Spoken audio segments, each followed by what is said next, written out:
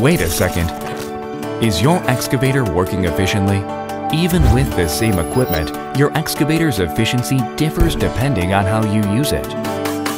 Efficient earth-moving work begins with choosing the right location. To help you run a more efficient construction site, let us give you a few tips on how to use your excavator effectively and efficiently.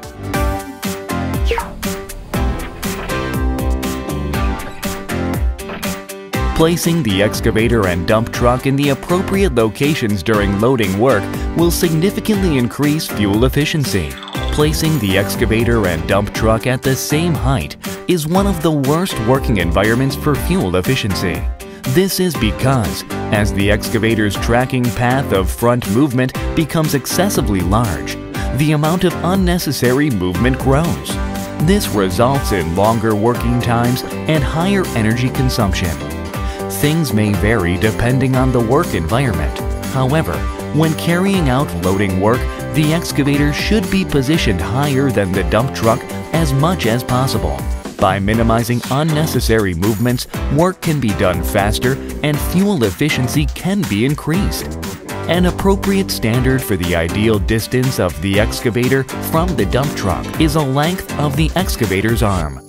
When one dump truck has been filled, working speed could be reduced by 33%, while fuel efficiency could be increased by 45% or more. During loading work, the swing angle of the excavator also has a big effect on working speed and fuel efficiency. Unnecessary swing movements, in other words, swing movements in which the angles made by the excavator while it is digging and dumping into the truck are too large, cause an increase in work time and a decrease in fuel efficiency. So, what is the optimal movement?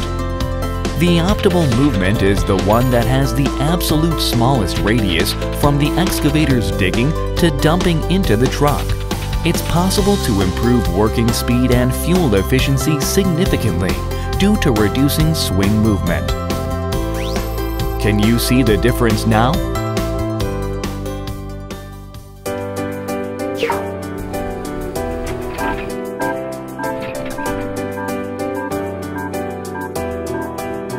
Occasionally, you'll have to go right ahead and perform excavating work on unstable ground condition without leveling or evening out the ground.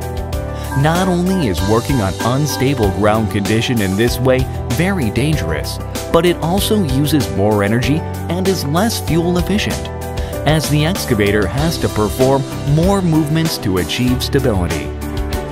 When the excavator is used on flat ground, it is able to function at full power without any loss of energy. If you must work on inclined region, make sure that you do your leveling first and then conduct your full-scale work on the flattest ground possible. Please remember and use these tips from Doosan as they will help improve your construction work efficiency.